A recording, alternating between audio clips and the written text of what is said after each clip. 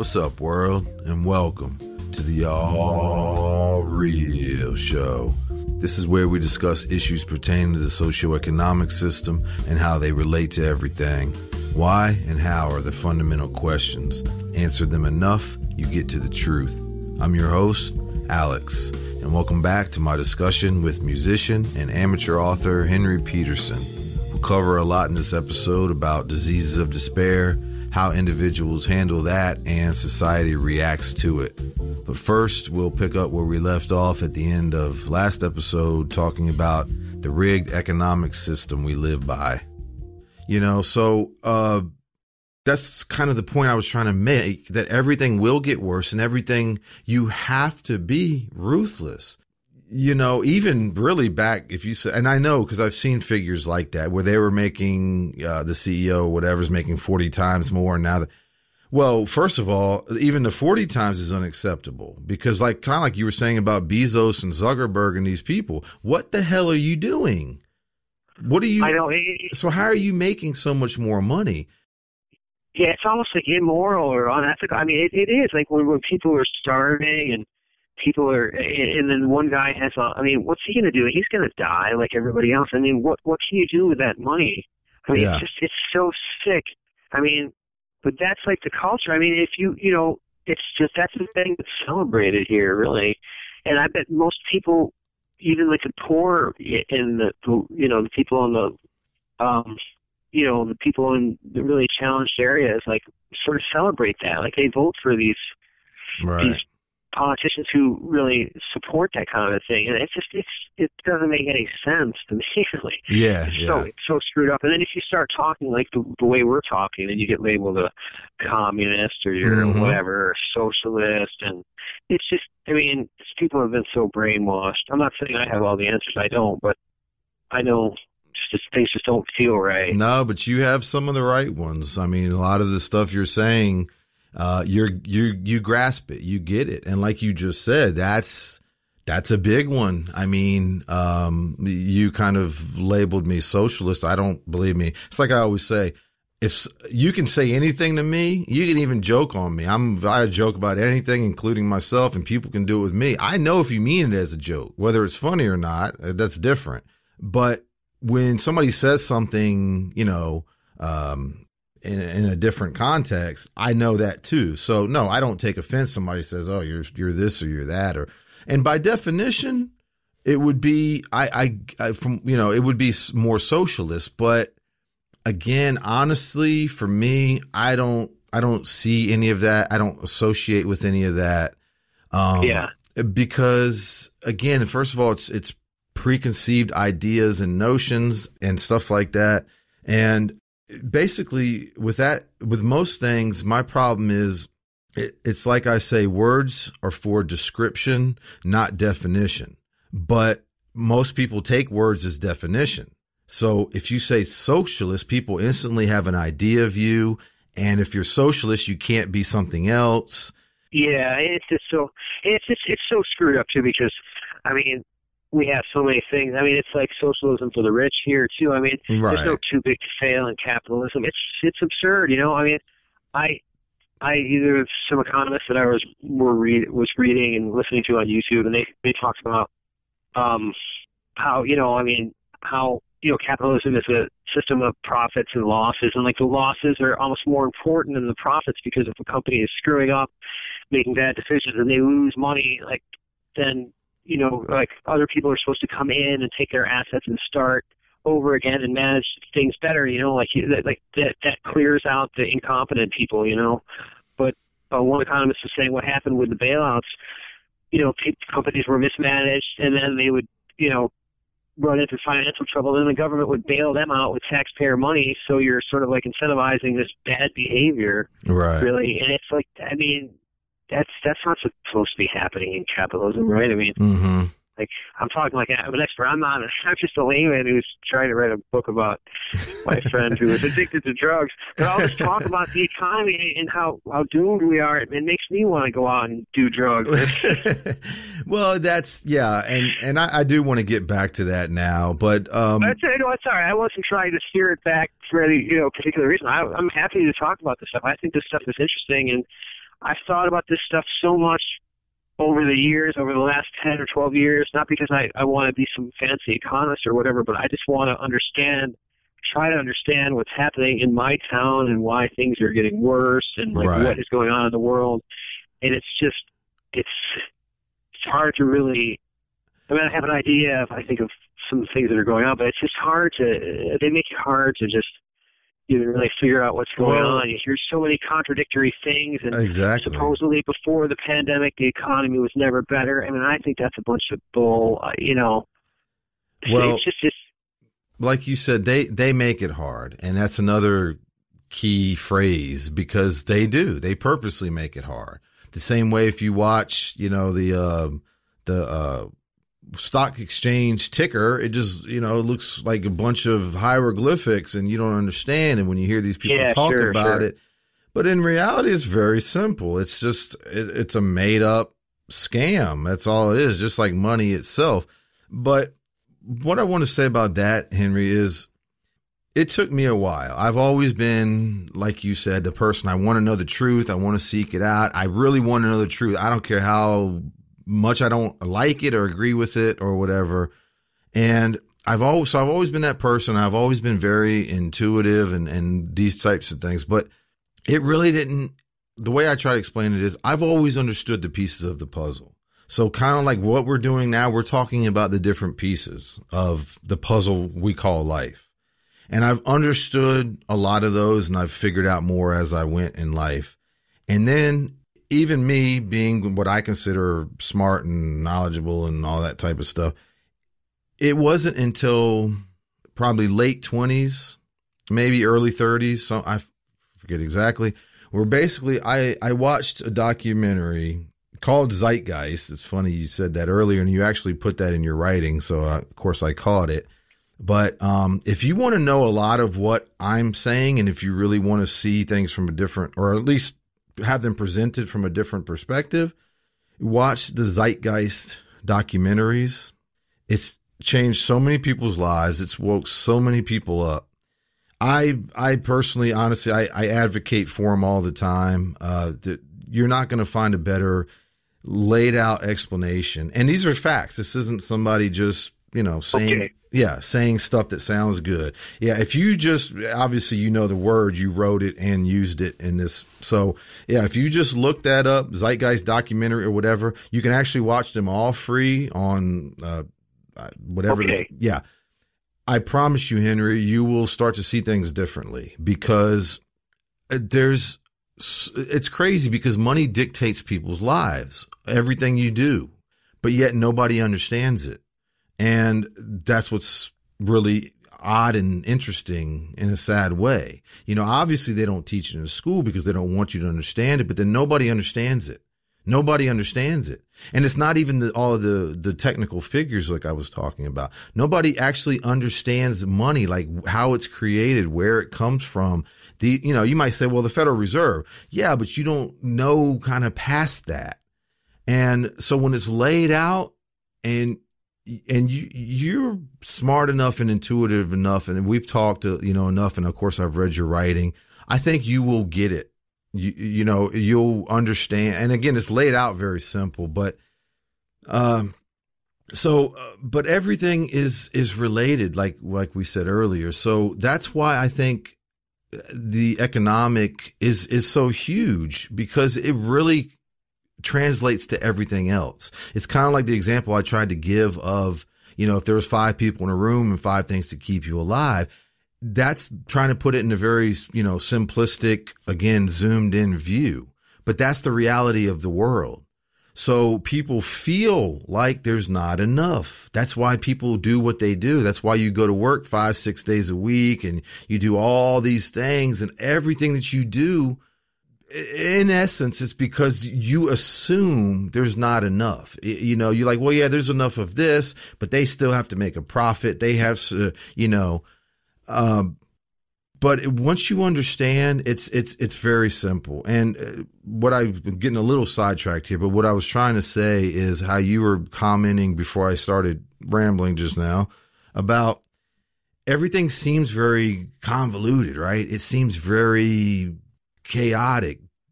that's because you're thinking about everything, what I call within the box, everything that you know of, finances, individual. You see, you're looking at everything that we see in the world going on.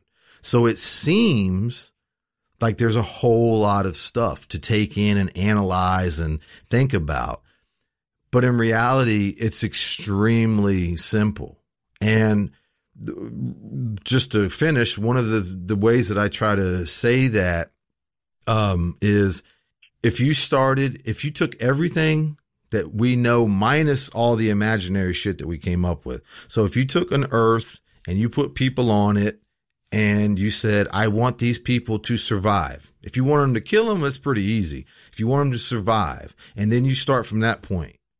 Okay, well, what do they need to survive?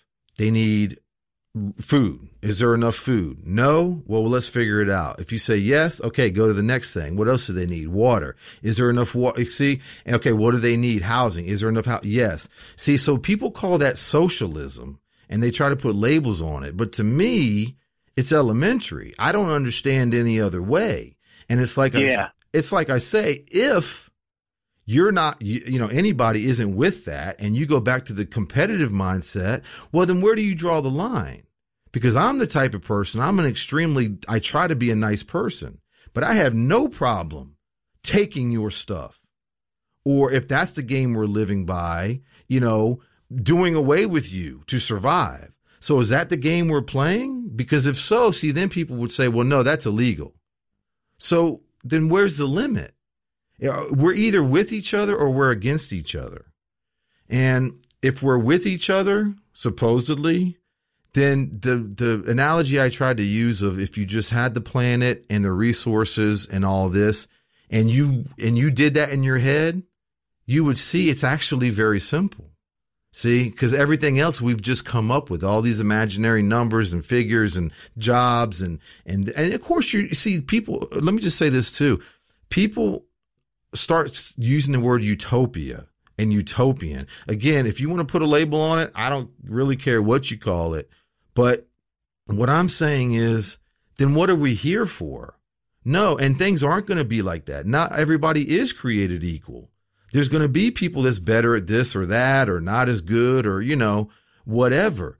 But it's like the Carl Sagan saying, an organism at war with itself, it will fail. And we have to understand that. We feel separate because I'm not touching you at the moment.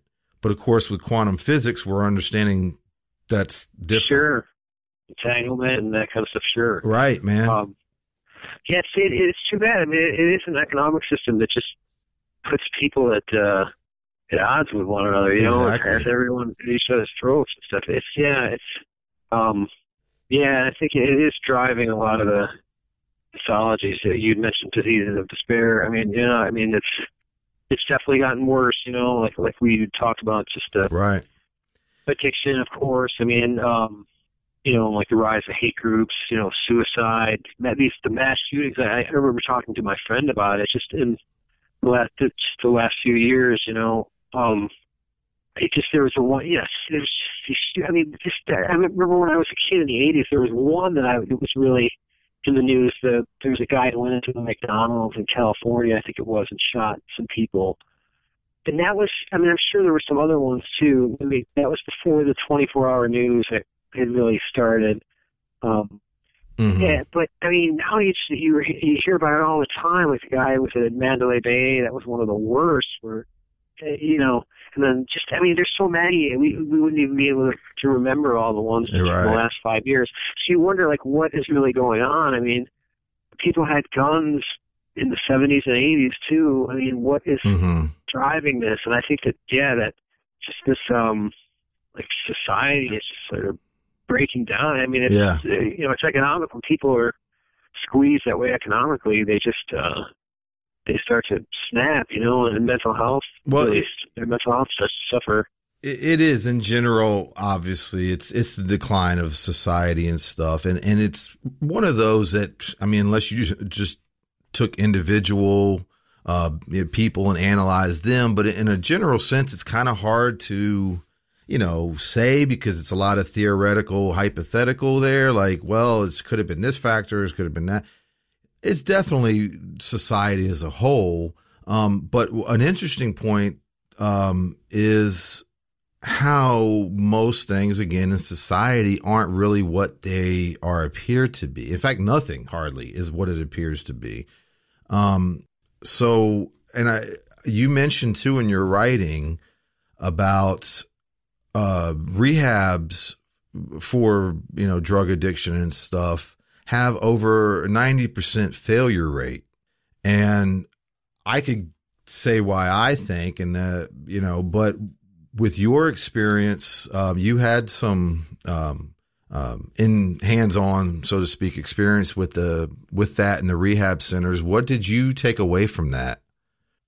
Yeah, I think it was something like, that might not be an official figure, but it's close to it. I would watch these. Yes. Yeah, it's definitely up there, and that's probably something that they don't want to really publicize too much. Of course. I'm not saying it's a conspiracy theory, but I'm sure that information is out there. But Mm-hmm. I would watch people tell their stories on YouTube, and they'd say, someone would say, I went to rehab with 50 people, and 6 months later, 2 of us, me and my friend, me and one other are clean now, Mm-hmm. so, yeah, and I somewhere along the way, I heard that statistic, 90% or something like that.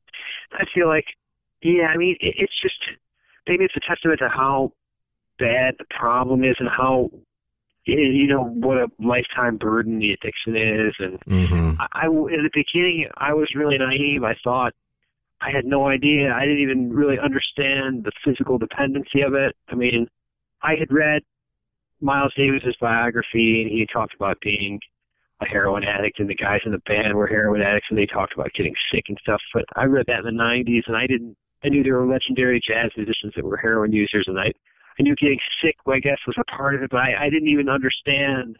4 years ago, I didn't even understand the physical dependence and how you had to go to rehab or whatever. So, and I thought, well, the big experience that I took away when I saw her going, it's just that people, her in and out of rehab, was just people just didn't really want it. They didn't want it. They were just going for it. A lot of times it was court mandated. Right. And in her case, it was a couple of times. So it's just a get out of jail free card for people. And Mm-hmm. I'm not taking a shot at them. I'd be the same way too, Right. I just think if you're not ready mentally to do it, it's not going to work. And the rehabs I saw a Vice program on YouTube about it. They're really like a big business kind of a thing. There are really some swanky ones that in California, I think in Florida, and a bunch of other places where they cater to people with money, and it just becomes like there are these exorbitant fees, and where you just can't even justify like several. I don't even know. Maybe it's like $30,000, $60,000 for a 30-day stay or something. It's crazy, and you think like, what is that necessary? What are people getting? Exactly. But I think a big thing was just if you're not ready to do it. I think it's hard enough even when you are ready to do it. Right. And again, just to bring it back to my life, I try to relate it to some of the addictions I've had or whatever, even though it's not heroin addiction. But when I was heavy and I wanted to lose weight, I eventually did lose weight a couple different times in my life. But there were many times when I even said to people, and I said to myself, this is it. And I meant it. I thought, this is it. I'm going to lose weight. I'm going to get in shape. I mean it. And I meant it at the time. I wasn't lying. And then it was, I didn't do it because it's difficult, and there are a lot of factors that go into the overeating. And so maybe that's not a fair analogy, because I know heroin addiction is very strong. I know struggling with weight issues is a really strong, difficult thing to overcome too. But so I just feel like you've got to want it so much. Yes. You've got to have, I guess, a good support system. You have to have the like skills it's a lot of things. It's just, it's such a big issue, and you have to, I was listening to, like I said, there were some great YouTube channels where people would tell their stories, and there was a guy who was addicted to pills, and he talks about getting clean, and he helped other people, and he just said, when you decide to get clean, you've got to face all the stuff that you've done, and it just, it might not even be overt stuff, not, my friend, Naomi was never, she never really did anything illegal. She never stole from anyone. She didn't really do anything other than hurt herself. But people have to face all these.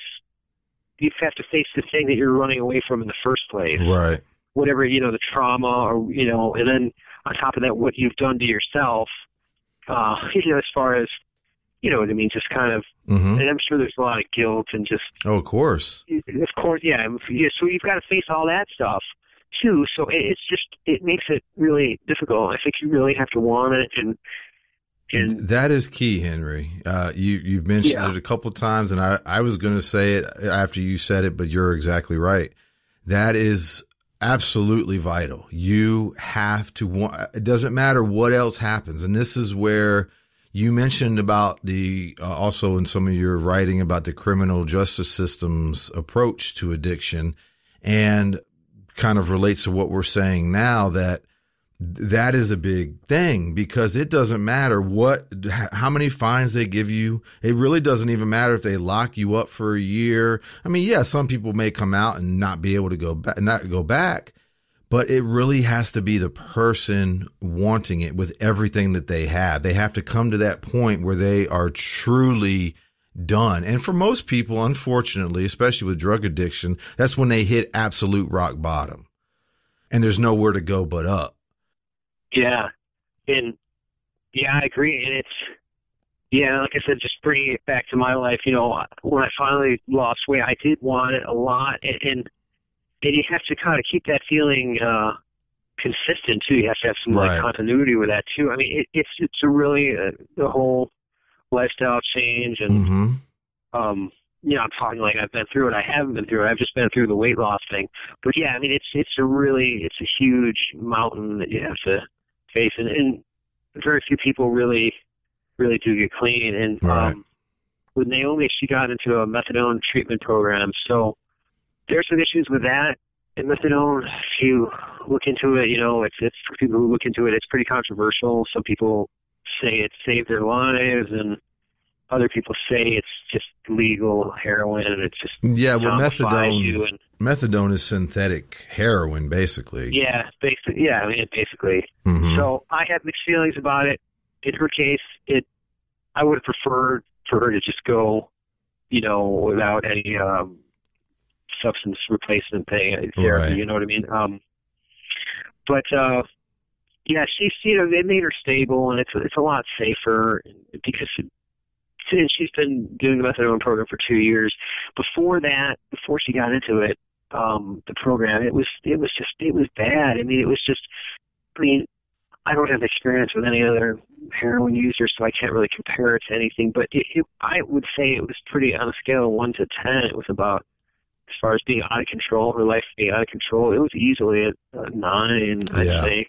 I mean, she couldn't make any plans for, she couldn't see her family on holidays or anything. Like you were saying, it's just all, her whole consumed life was just getting the drug and just having it, not being sick. And so that was just, I mean, there was no room for anything else. So this has made her stable, and she takes her dose every day. But it's really not, it kind of spaces you around, it kind of zombifies you. She's still in there, but it's sort of like, I don't know, it just kind of, it sort of takes away flattens you out. It kind of takes away the spark. Right, exactly. Oh, it's there sometimes, and of course it's still there, but it sort of flattens you out. It's subdued. Yeah, so, but considering where she was, I mean, it is, it's, I want to say I'm 100% happy with it, but her plan is to get off of it too at some point. And I know it's very difficult. The half-life is much longer than heroin. People say it's much tougher to get off methadone. So after 2 years, she's still taking heroin? I mean, I'm sorry, methadone? Yes, yeah. And that's another thing, too. Wow. Yeah, At what point do they stop it? I mean, that's excessive. Well, the thing is, they let you steer it, really. I mean, you can go in, and that's another thing with these clinics. You can just go in and say, I don't think 70 milligrams is doing it for me. Can you up me to 75? And people go up to, she has a friend who's at 110 milligrams or 120. I've heard of people going up to 2 and 300. I think 300 is really high. But she was on 105 milligrams, I think. Now she's down to 70. And she's going to try to wean herself. So, again, they're off it. But they basing that off of the person actually wanting to stop. Yeah, and I think that there's maybe a financial incentive for them to not stop. Of course. But they'll let you stay on it there are people who are on that stuff for decades. Which is great. It's crazy, It's crazy, yeah. But yeah, that's where the situation is now, and we're still close friends. I see her all the time. We go for walks, and so you guys have remained friends. I didn't know to go to the kind of end point with you with that, but now that you mention it, I was curious of that. Yeah, we're still really good friends. Oh, that's great, man. Yeah, it worked out well. I couldn't imagine not being friends with her. She was, an important person for me, and just important in ways that helped me kind of get a better view of myself and kind of crystallize my thoughts about some of the other things we talked about as far as like the economy and everything. I mean, right. She helped me put my kind of thoughts about some things into perspective. But we're still great friends, and so I guess the story is still ongoing, although the best part, or maybe the worst part of it, is over. I don't want to say the best part. I mean, the best part, drama-wise. Right. Because there were some crazy encounters with the cops, and just, it's a miracle that I didn't go to jail. Yeah. It's just, but then you get into it, and then, like we were saying, it does happen incrementally, and then you get desensitized, too. Right. And good point, yes. And, so if I just dove in and in the middle of it, I never would have been able to handle that, but it just, it happened like incrementally, and I'm taking her here to get something, and the next thing I'm in the middle of a drug deal, and then it became common, so I'm going to rehab next week, just help me, please, just take me here. If you don't take me, someone else will, and I'm going to go anyway, I'm going to walk, I'll hitchhike, and that'll be more dangerous, so why don't you take me? And then you're up against the impossible. What do you do? Plus, I wanted to know what was going on, so you go and you're at least you know what's going on and you're there, but you hate what you're seeing, and then you're in the middle of a drug deal and it's dangerous, and it's like none of it makes any sense, but it's just an impossible situation. Right. I don't envy. I wouldn't wish it on anyone, really. People have sure have been through worse. I don't want to make it sound like I've been through a war or something, but in a way, it was kind of like a war. Yeah, it's a mental war, and like you said, how enablers. Again, I know that has a bad connotation to it, and it could, but most people who are enablers have the best of intentions, and absolutely.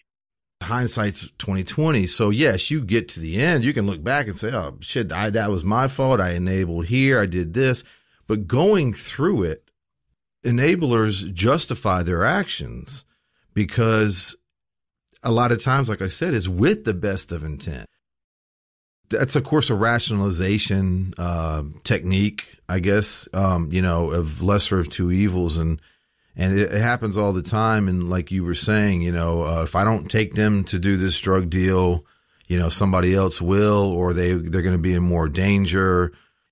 And of course, sometimes a lot of times that's true. And that's where I think the dilemma lies, right? Because deep down, that's true. You kind of know this person is going to do this, whether I enable them or not.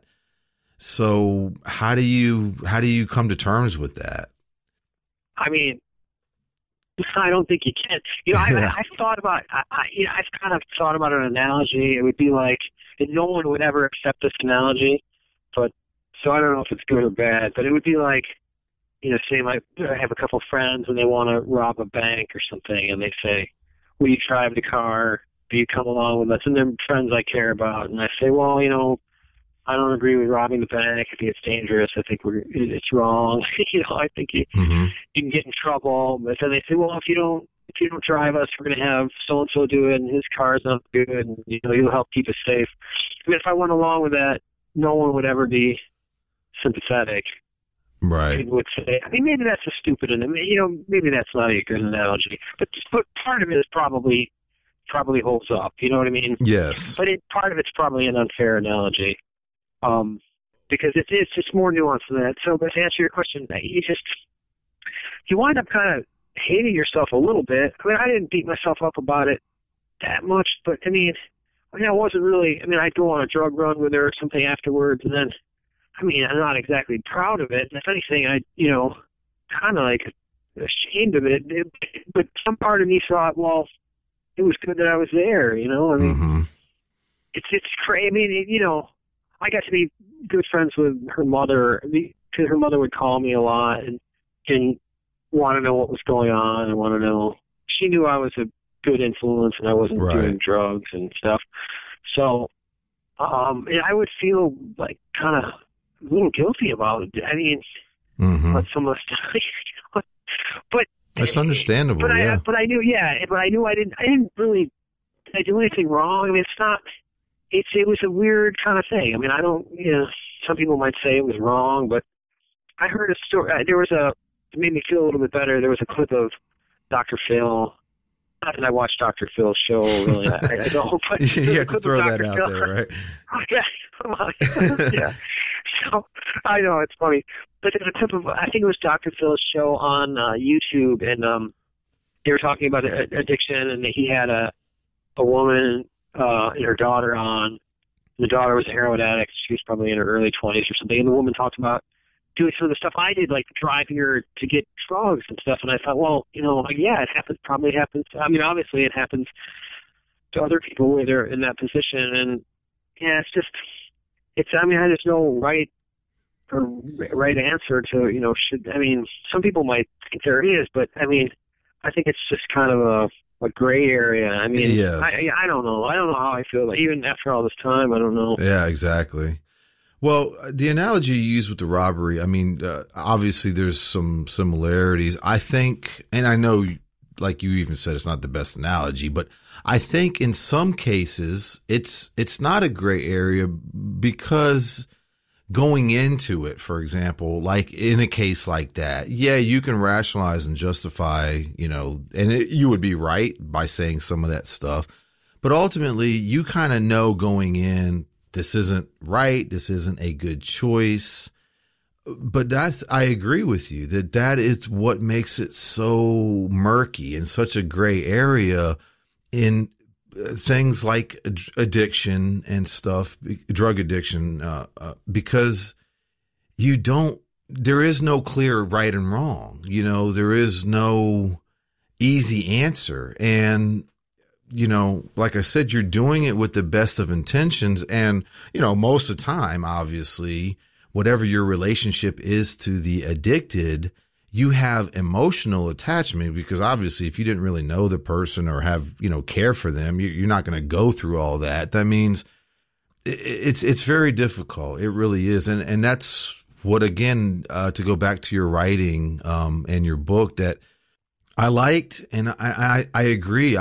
I thought the same, that it was interesting because it was kind of from a different vantage point than, you know, just a person who's addicted. And so many people go through this and don't know, you know, where to go to get an honest opinion. You know, you can call a lawyer, you can talk to a rehab person, but, you know, they're giving you the you know, their vantage point or their polished answer or whatever the case. So I just think it's interesting to, you know, that people could like read what you wrote and people like you that, you know, have been enablers and given their experience of it.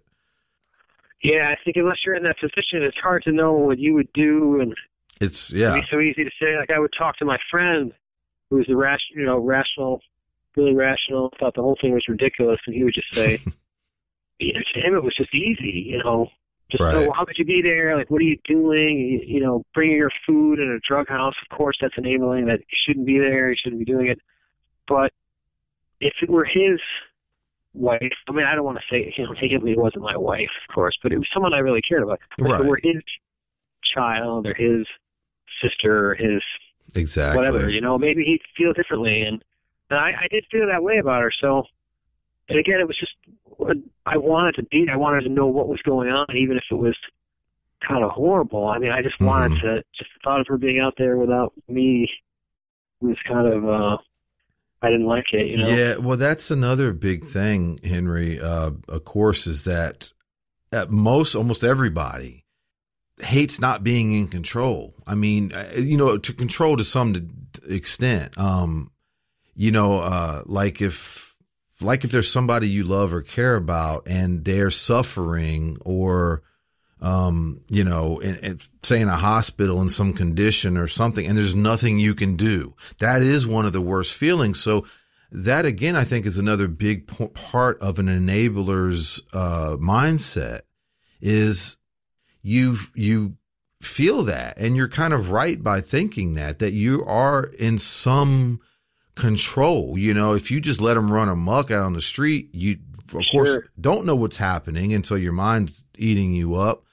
But you have absolutely no control. There's no rational input. The person's probably right. They're probably surrounded by other druggies or whatever that's saying stupid shit, because they're on drug. At least you're a voice of reason.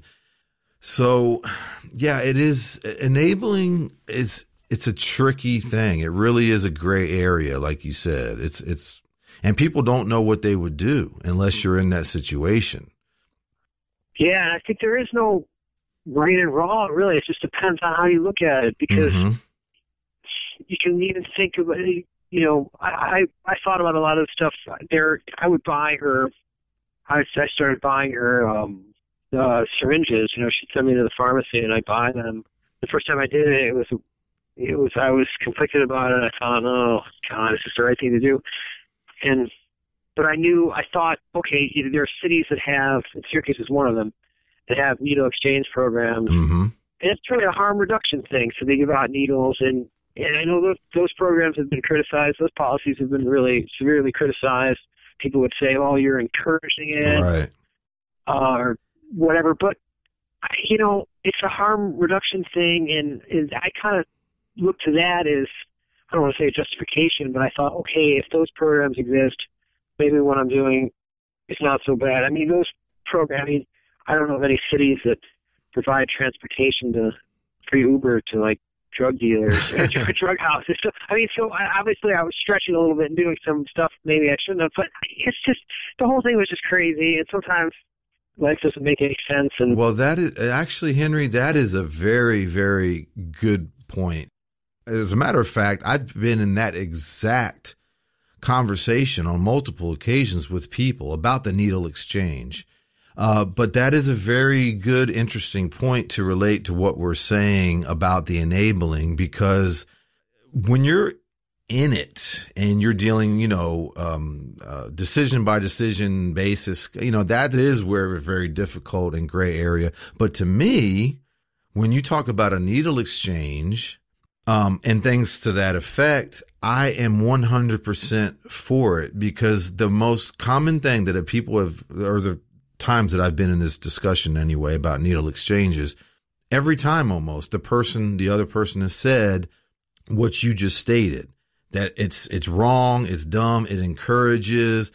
And I fundamentally disagree with that, because what they are not understanding about a addiction like needles, you're not talking about pot or even drinking. You're talking about hardcore addiction. This stuff takes you over your body and your mind, of course. So the point being is these people are going to do that, whether they have a clean needle or not. And they are going to do it whether they have a safe house to do it in, or whether they have to do it in some abandoned house, drug house.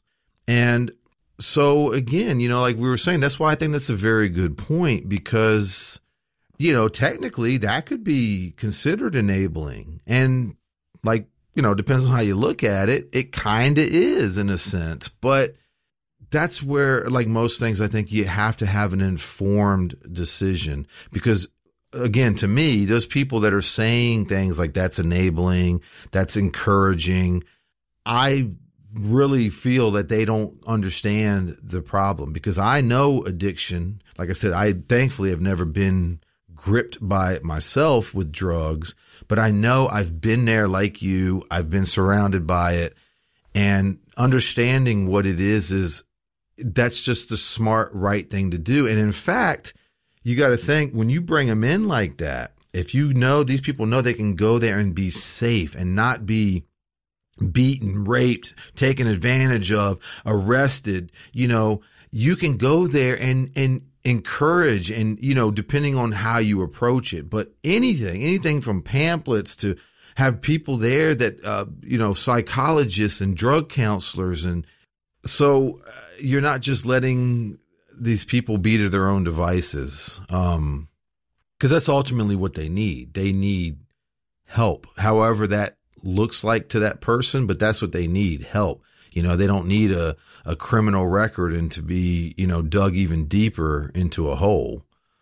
I know. And the point you were making earlier, there's no way for the government and the criminal justice system to arrest people out of it. Or you do. I mean, occasionally you hear a story, and the first time she went to jail, I thought, I was upset about it.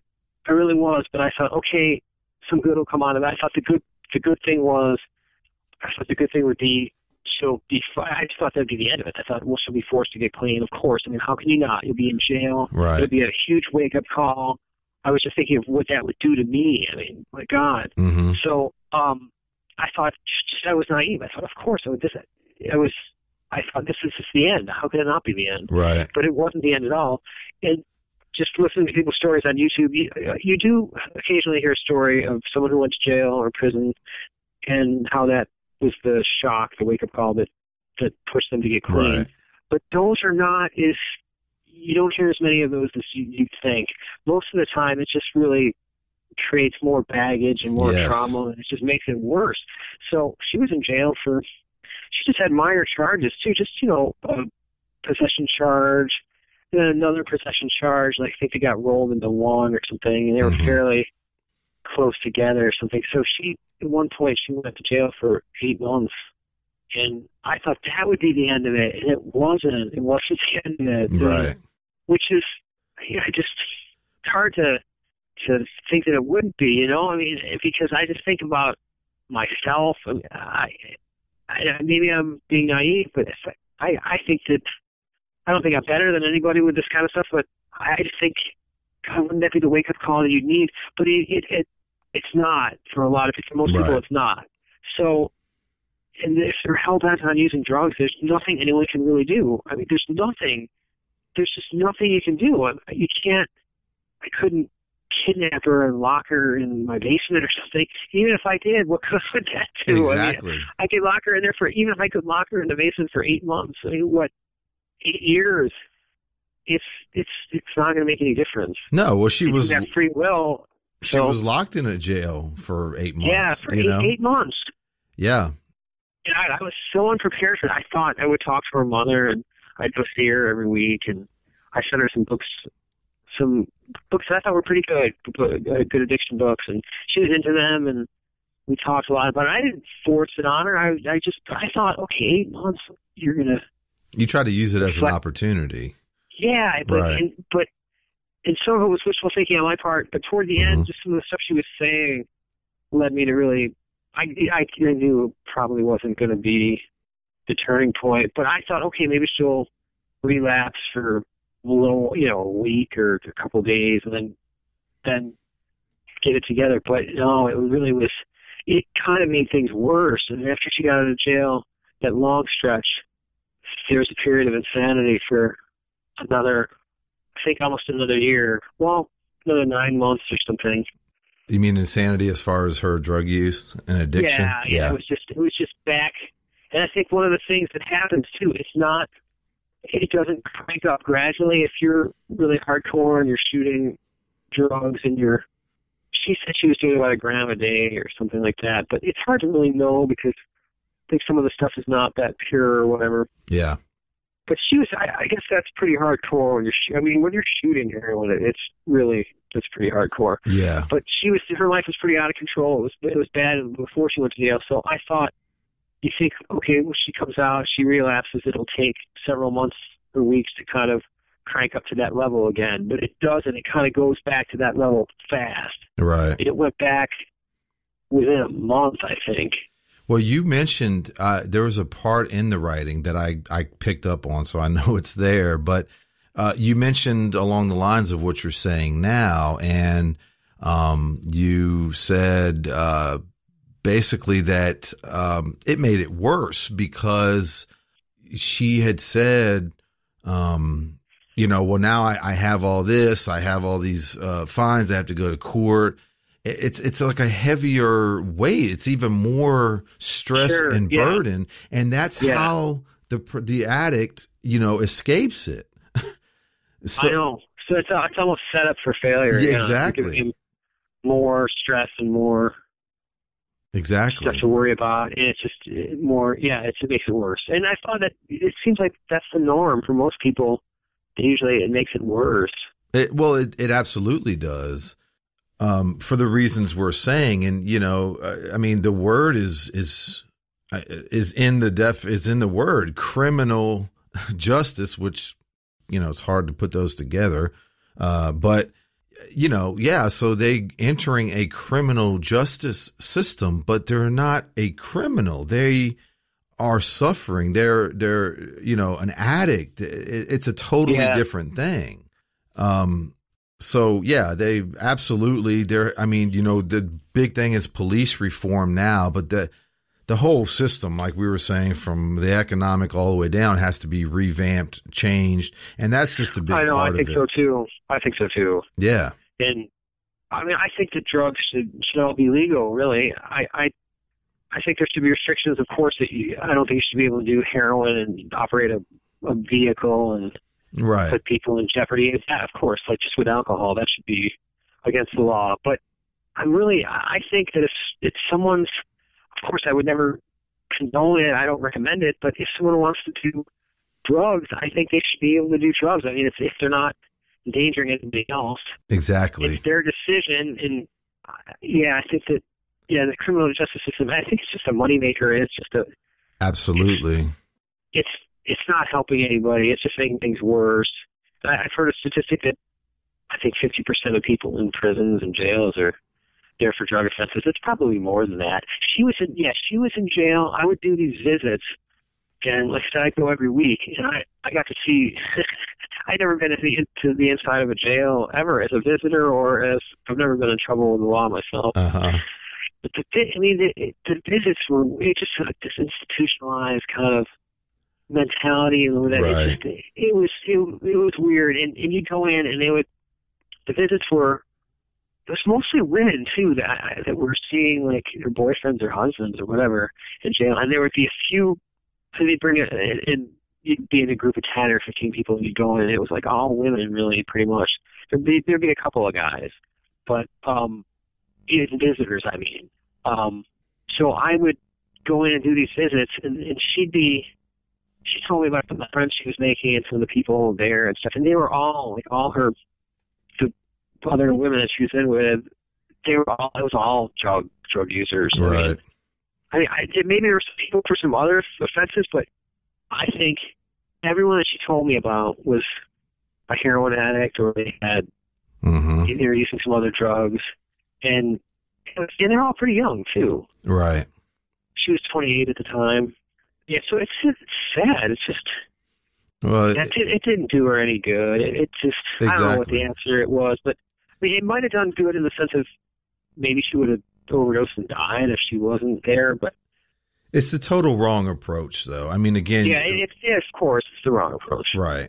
Like you were saying, you can always find examples of somebody. That's like I say, you can always find somebody that wins the lottery, but the lottery's 1 in 100 billion, million or whatever. So sure, you could find an example of you hear stories where someone got into a terrible car accident, and they almost died, and it changed their life, and they found religion or something. There are those examples, but no one would ever want to be in a terrible car accident like that. And the majority of people who are in those situations probably don't get any positive. I mean, don't get any kind of mental, transformation that comes from it. So, that's a misconception that I had too. I really thought, like I said, first time she got arrested, I was bummed out, but I thought, okay, like, it's over. I thought, obviously it's over. Of course it's over. How can it not be? Yeah. And her mother warned me. I talked to her mother about that. And her mother said, I don't think this is going to be enough. I just I couldn't believe it. I mean, I didn't want to think that was true. And her mother was absolutely right. Right. Well, her mother was right about everything all along, really. That's what I was going to say. That's the difference of experience and not, right? Oh, yeah. Yeah. Our mother was right about everything. And I was trying to sell. I mean, I was this naive guy. At that point, I didn't know her that long. I mean, it was 5 or 6 months into it. And every time she was in trouble, I was talking to her mother. I think this is the turning point, and we've got to bail her out. I think this is over, and I think it's going to be over. And I kind of made a fool of myself. But no, what not did at I know? all. I'm sure I didn't make a fool of myself, but I was naive. Right. Exactly. And that's to be expected. You never went through it. You never experienced. Yeah. And I'm sure her parents went through the same thing. They probably went through all the same thing you did. But, oh, yeah, they did. Experience and knowledge, you can't stop somebody. The same way you couldn't stop her, they couldn't stop you. And so they had to let it run its course and let you learn on your own. And I wanted to go back a little bit to the comment you made about all drugs should be legal. I actually think that's a big thing. And I totally agree with that. For similar reasons that you said. And ultimately, this is something I say, I even wrote a piece on it. But humans, all people will ultimately, one way or another, try to do what they want to do, what they desire in their hearts, period. It doesn't matter what law you make. It doesn't matter how much you do it. Almost like you said, see, if you could lock her away, well, technically she was not technically she was. You can lock somebody away, but when you let them out, if whatever they are, whether it's good or bad, desiring or want to do or whatever, they're going to do it. So it's patchwork. And, the same with drugs. As you can see, society can see, you can make drugs illegal all you want. If somebody wants to do a drug, they're going to do it, whether they have to steal, rob, kill, sell, and then you criminalize them. And I just wanted to say about that also. I mean, you don't expect, believe me, a politician to say anything, too much outside the box or groundbreaking like we're talking about. But I didn't watch the whole thing, but I think it popped up on my feed or something. I don't know. But it was Joe Rogan's podcast, and he had Bernie Sanders on there. And he asked him about that because they were going. It started with some drug policy or, something to that effect. But Joe Rogan asked Bernie Sanders, do you think all drugs should be legal? And, instantly Bernie Sanders, oh, no, absolutely not. I would never, blah, blah, blah. That's kind of a good Bernie voice, too. That's funny. Yeah, that was off the cuff. Hey, what do you know? But so, yeah, and then so he gives his little piece, and then Joe Rogan hits him one more time, like, something to the effect of, well, don't you think, and this is where another reason I say all drugs should be legal, but like all these drug cartels and all this stuff, they would essentially not be there. They wouldn't function if drugs were legal. And so, and then so, he, of course, says some political answer about, well, no, we need to take a different approach and, all this stuff. But that's, we could talk about drugs or other stuff. I think all apply in similar ways. But since we're talking about drugs, that's the thing that, people want to control and they want to subdue and they want to think they can banish something with a law or whatever. It's much deeper than that. And, if you made drugs legal, ultimately it would be a lot better. I think so too.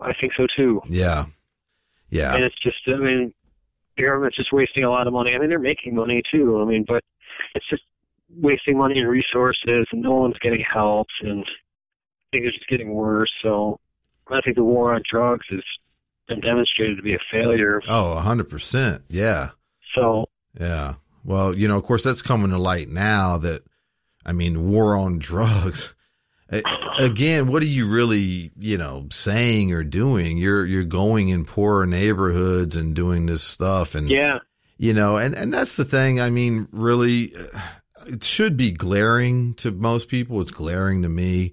But how there's different rules for different people in society. So, everybody should know. And if you say otherwise, you're wrong.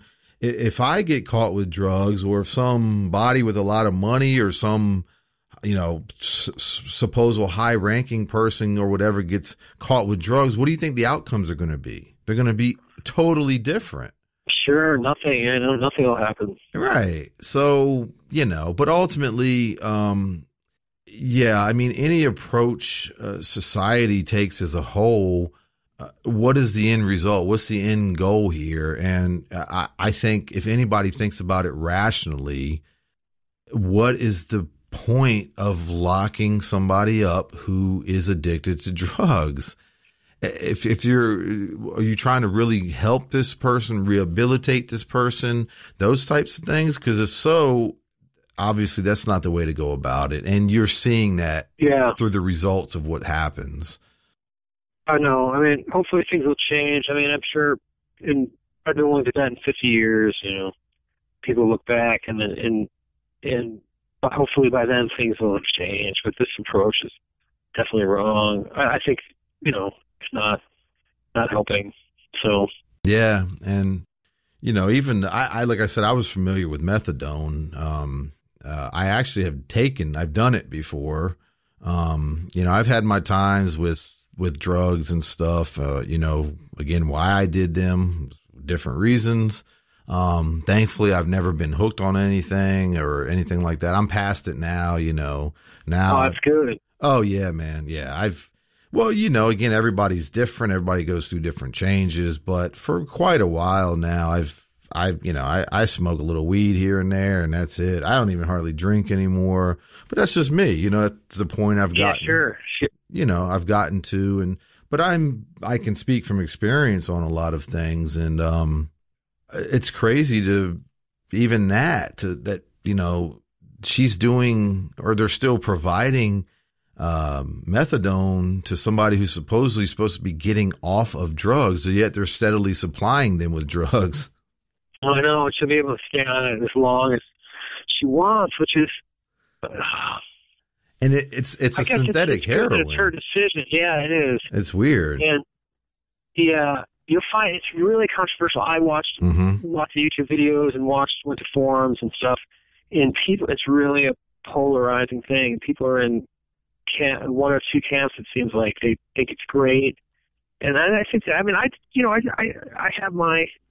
I gravitate more towards, from my perspective, I've never been involved with opiate addiction, thank God. But ideally, like for Naomi, I didn't want her to be on it, so I kind of gravitate more towards the abstinence-based recovery approach.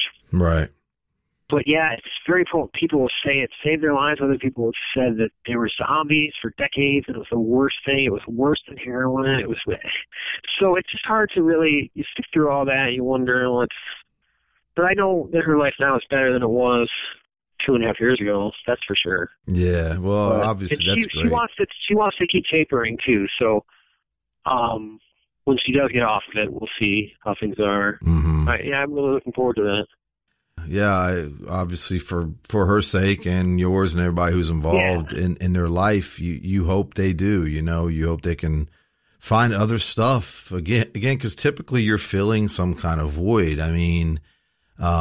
Even with pot, with weed or whatever, I heard a thing years ago that stuck with me, and I like the saying or whatever, and I think it applies to most things.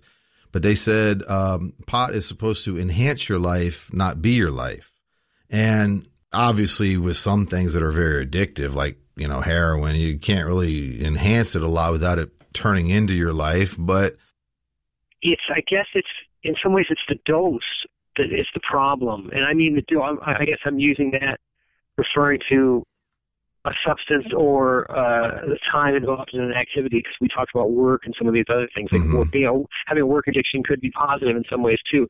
But it's just like anything. It's just like when I was heavy, and I want to eat half a cake or something. Chocolate cake is not bad. It's just, I guess it's the dose. Right. It's like right now I'm, I've got my weight under control, and I'll have dinner. I'll have a tiny piece of cake afterwards, and that's fine. But in the old days, it was so there's nothing wrong with cake. I'm not demonizing cake or the substance. Although with heroin, you can't really say there's a healthy dose of heroin. But it's I guess it's the dose. It's the dose that makes it a problem. I can have a glass of wine after dinner if you can, or with dinner, and that's fine. But if you're drinking 5 bottles of wine or something, that's the problem. So, that's very true, and I totally agree. I mean, about it. Yes. Moderation is the key for almost anything. I mean, believe it or not, you can literally die of water if you drink too much. It turns into like poison, Yeah. So yeah, everything. That's I kind of take that approach to life in general. I mean, not necessarily conscious of it, but I definitely take that approach. I think anything is can be good or beneficial in moderation, or bad in excess. Sure. Sure. So it's definitely about a balance, I think, in general with life. I mean, people do it all the time, right? They have a health plan they stick to, and then they indulge one day or something, and that's really just to kind of sway that way a little bit. That's something else that's true that they know through psychological research and whatnot. Like you're talking, they even use that with the cake example, that to deprive yourself of something is kind of like I was saying about ultimately you're going to kind of do what you want or your body craves or whatever. You can't.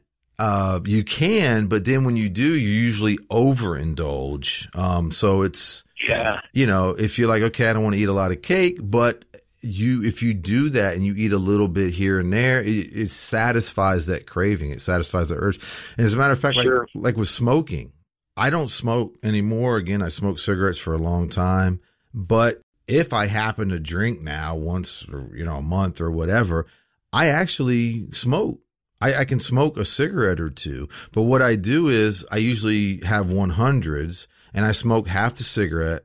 I put it out and I have the feeling like I've just smoked. I feel satisfied. My mind feels like I just smoked, and I can literally go a long time and then smoke the other half of the cigarette. So it's a weird thing. It's like, I'm not totally depriving myself of it. So I still get the craving satisfied. But of course, anything addictive, like we were saying, cigarettes, heroin, those types of things, you can't really do and not, have that addiction.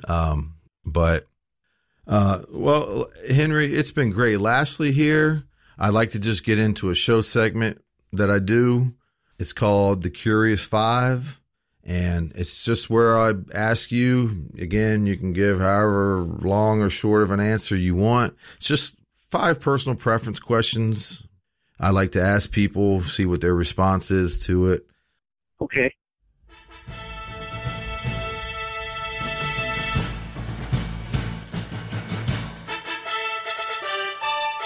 Get on with the ceremony.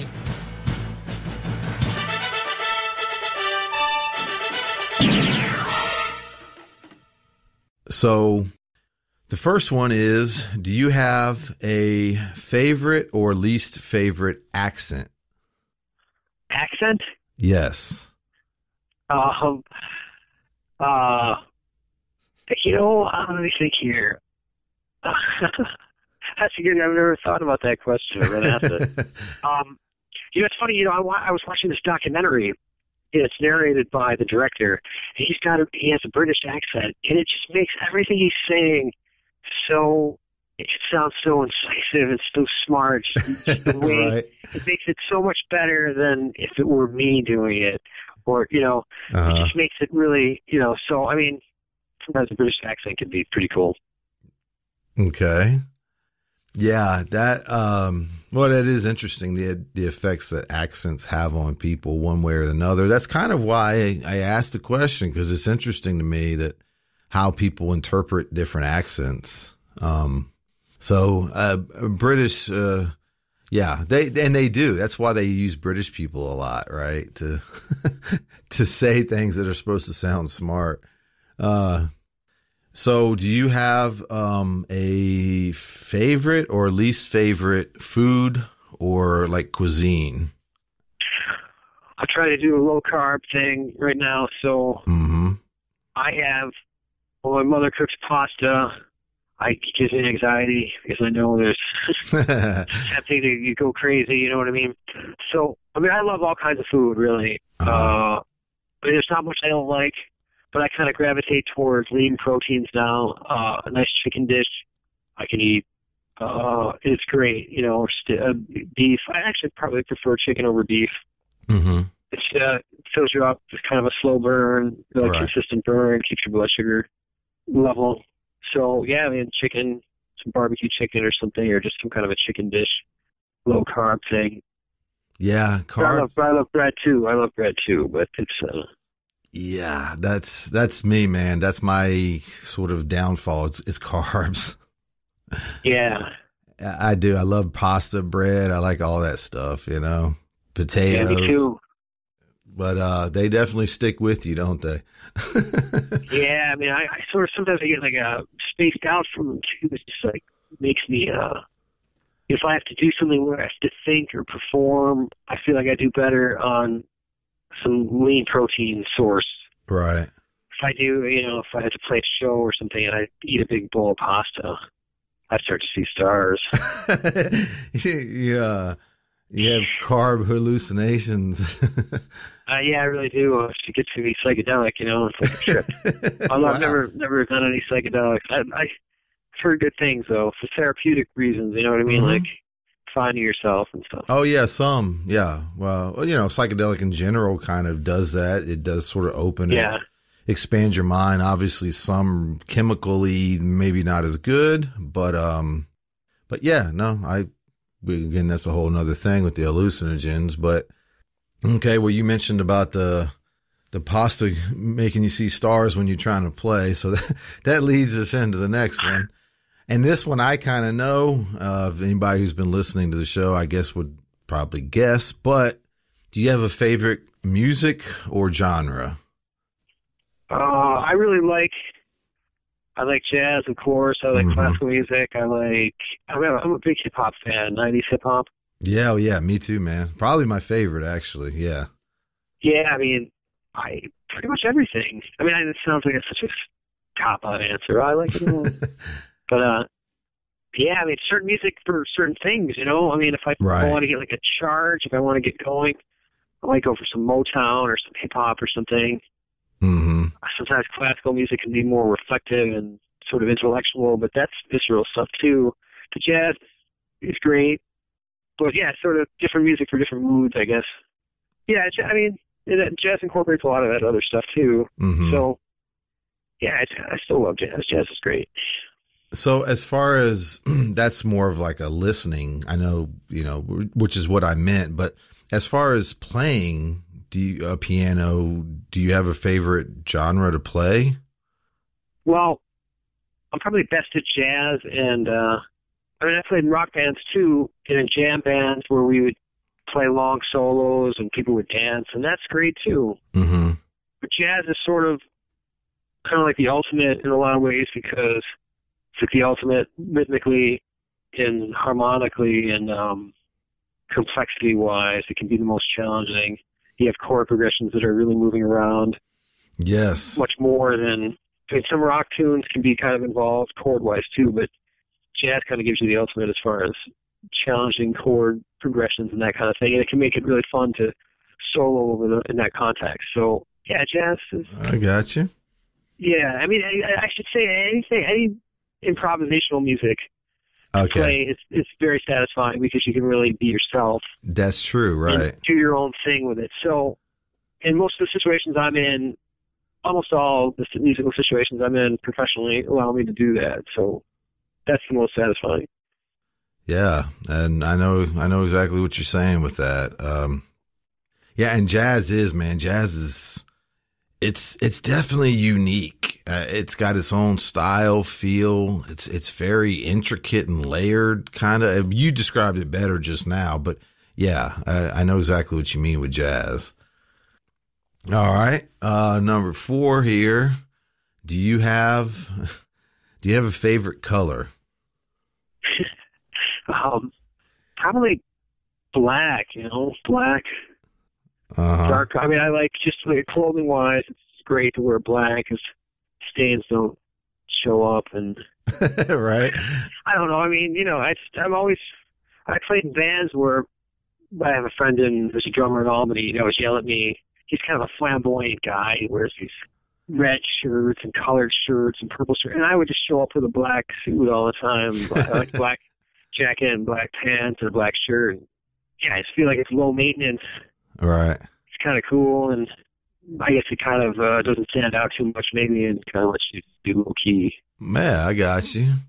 Okay, that's cool. Well, yeah, definitely as far as not showing stains and blemishes, black is, well, unless it's a white one, but, yeah, white shirts are just hell. I mean, I had a couple of white T-shirts and a white shirt. It's that's true of cars too. If you had a white car, it shows everything. You got a black car, man, you don't have to watch that thing forever. Nobody hardly knows. Yeah, especially the seats I've got tan colored seats in my car now, so they're light. I mean, they're actually more like a light cream color or something. So dirt stains show up.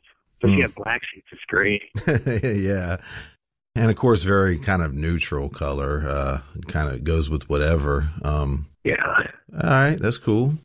All right. And last one is, do you have, or what is your natural fear? I'm a little claustrophobic. Mm. Just, I have a lot of fears. I live in fear all the time.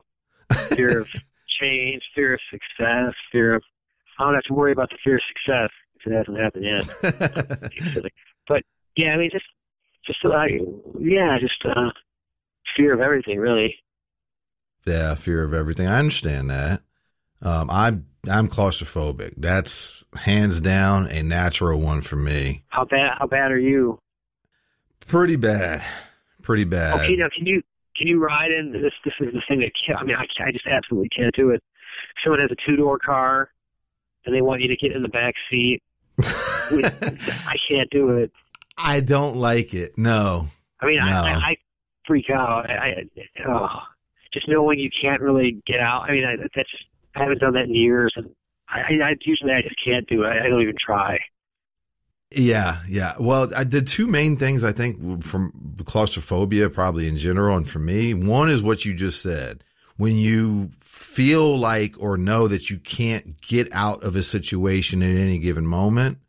And of course, the space itself. So, you're in a small space, you start feeling it. But if you know you could get out, you could at least tolerate it a little bit longer. But yeah, I'm not good with that, man. I know exactly with the back seat. It's kind of a funny story, but when I was teenage, whatever, me and my 2 sisters and my dad were coming back from somewhere. He had to stop at the bank. So we're getting in. He used to sell cars, my dad. So he, at the time, was driving some kind of SUV or something. I don't know what it was. But so I'm getting in the back and I slipped and I fell in between the little console, in between the front and the back seat. Oh. But I was literally stuck. Oh, no. Yeah, and so at first I'm like, help me, I can't get up. And, my sisters were laughing at me, but it instant went from laughing to panic. Sure. Because I felt that claustrophobic, that stuck, and I just started freaking out, man. I mean, I was like yelling and twitching and, get me out of here. So, yeah, claustrophobic you're not getting away from that one. Yeah, I don't like it. I haven't flown, I think it's been about 10 years, but I remember flying to Florida and the plane was really tiny and the bathroom was just so absurdly small. I remember I just was, I was in there, I was patting, it wasn't even worth it. It just was terrifying to me. Right, yeah. Yeah, planes are another one. I've only been on a few, but they suck, I don't like it. The planes are much smaller now, and they pack people in. I don't like it. Do you have a fear of heights? I don't love heights, but if I had to choose, I don't love heights, but if I had to choose between, it's just being in the air doesn't bother me so much about flying. The takeoff and the landing I don't like, but I don't love, not in love with heights either. But claustrophobia is definitely worse. I mean, that's just a terrible feeling. Yeah, I'm with you on both of those. Well, Henry, I really want to thank you for reaching out to the show, getting in touch with me. Thank you. So I really want to thank you for that. Thank you for taking the time to be on the show and just being open, honest, and real, and sharing your experience with everybody. And it's been a pleasure. Same here. It's been my pleasure. Thank you so much. As always, I want to thank you all for listening. I hope you enjoyed it, and I really hope you got something out of it. That's what this is all about for me, trying to inform, educate, and inspire people. The sooner people realize the veil of lies we've bought into, and that we already possess all the knowledge, resources, and technology we need for sustainability and abundance for everyone, the sooner the transition can start. Please feel free to email, follow, share, comment, like, subscribe. I welcome any and all feedback or support. And I hope you'll tune in next time for another episode of the All Real Show. We are one.